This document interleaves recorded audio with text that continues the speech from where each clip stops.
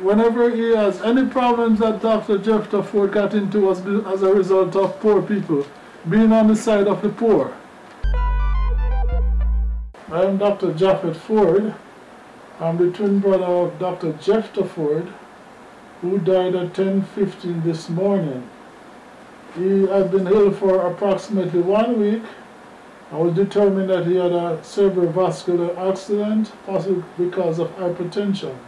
This morning he got up, he had breakfast and video chat with my sister in Florida, and he complained of a headache and feeling a bit out of sorts. He started complaining of weakness. I could not record his blood pressure. He started sweating. I called an ambulance, and unfortunately he died with the ambulance at the door.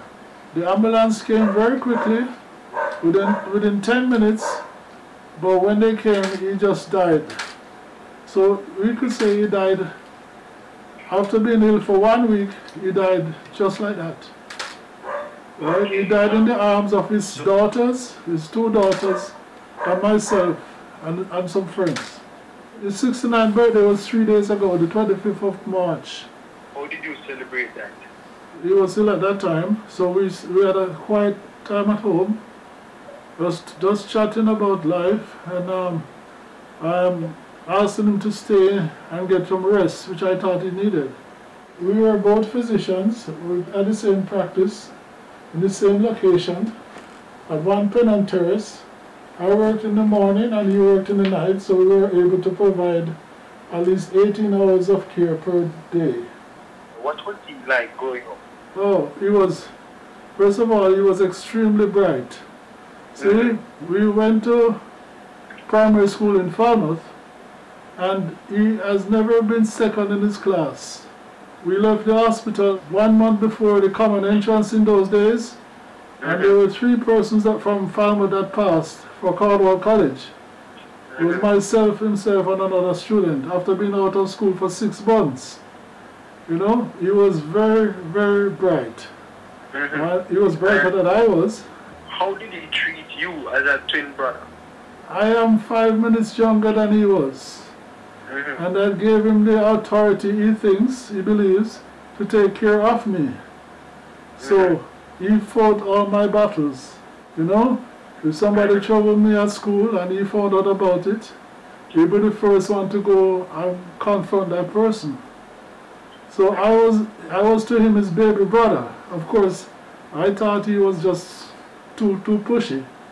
We had a very good relationship, extremely good, extremely close, right? And as he will tell you, twins, and I can attest to that, are very special people.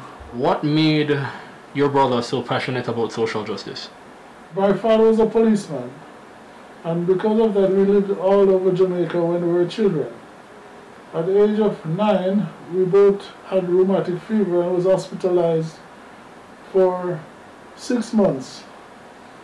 At that time, we had to be transferred from Falmouth Hospital to KPH. There was no children's hospital, so we were basically, as young boys, put on the wards with poor people from the poorer section. And they treated us like kings.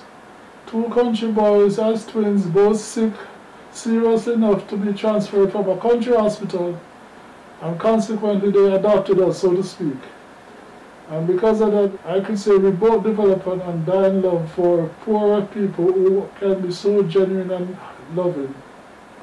My brother was, well, even more so than I was, very much interested in the poor. So his biggest impact was the thing that he did for the poor. So much so that Food for the Poor asked him to become the medical liaison officer. And when they found out that he had a special touch, they allowed him to set up outlets in Rima, Majestic Pen, Spanish Town Road, Aki Walk. He had outlets for Food for the Poor all over. And his basic function was to make sure that the poor was taken away, to fulfill the mission of Food for the Poor. He was also a politician.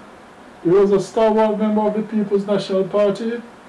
at the time when the People's Party was strongly socialist, and as a result of which we owe our dedication to the policies of that party, and he felt that at the time, and this time, that the party represented the people, and therefore he joined that party. Unfortunately, he was never elected to be a member of the House of Representatives, primarily for the reason that the last election, and I must say publicly, was not free or fair, and he was asked not to allow his strong beliefs to cause social disorder. Hence, he accepted the result, which he could easily have overturned in court. He represented the PNP party in Northwest St. Andrew, and his political opponent at the time was Mr. Derek Smith. His biggest disappointment was the fact that he thought that the free medication and free health care for the poor in Jamaica was not free enough, and he campaigned bitterly for an improvement in the standard of health care that was given to the poor.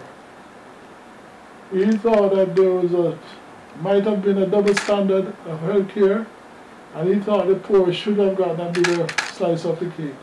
He was a very strong advocate for COVID care.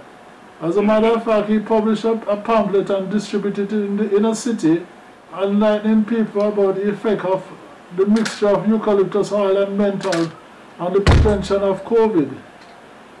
He was also very pro-mask and social distance, and tried to get the poor people to be conscious enough to recognize that COVID is a serious disease.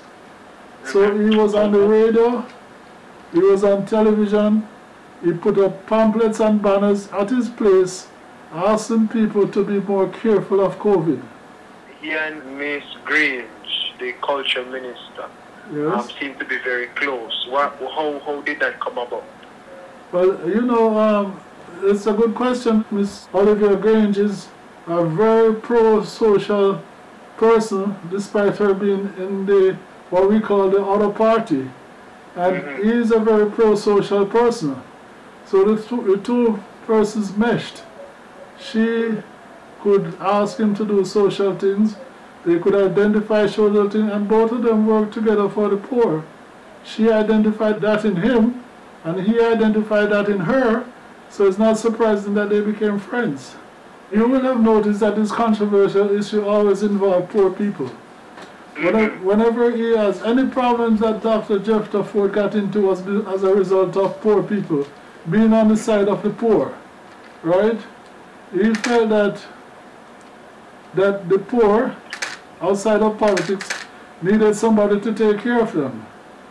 His latest project was, as you probably know, was in getting the truth about post-mortems, getting the truth about hospital care, getting the truth about justice care, right? And he became passionate about those things. And he said, he asked people to say, somebody has to stand up for the poor. And he felt that it was his duty. That's what he was most passionate about.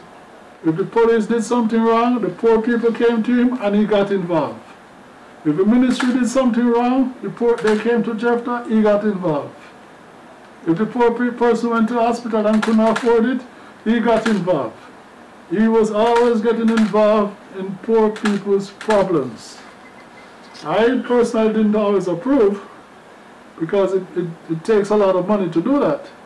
But that was his passion. What will you miss the most about your late twin brother?